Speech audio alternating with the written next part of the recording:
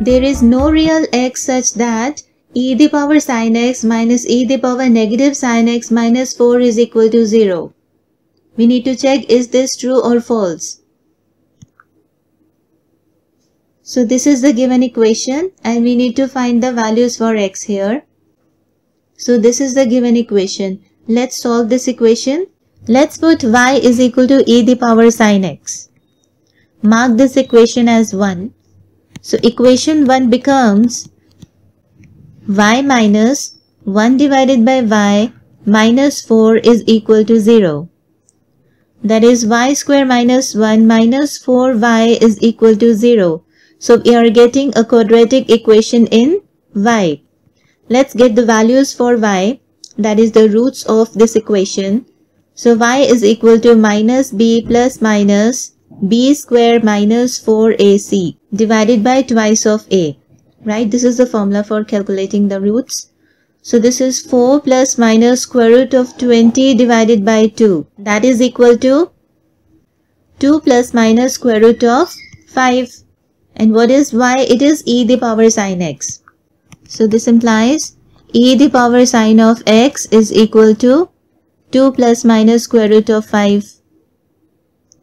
Now as e the power sin of x is always positive, right? So the valid value for e the power sin of x is 2 plus square root 5, not 2 minus square root of 5, right? So e the power sin of x is equal to 2 plus square root of 5. So this implies sin of x is equal to log of 2 plus square root of 5 to the base e.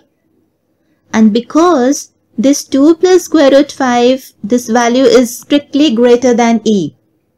What is the value of e? It is 2.718. And the value of 2 plus square root of 5 is around 4.236. Right? So as this 2 plus square root of 5, this value is greater than, strictly greater than e, and log of 2 plus square root of 5 to the base e is strictly greater than 1. That means sin of x is strictly greater than 1, which cannot be possible because the range of sin of x is from minus 1 to 1 only for all x belonging to the real numbers. Right? So sin x cannot be strictly greater than 1. So that is, there is no real solution for this equation. That means this statement is true. Thank you.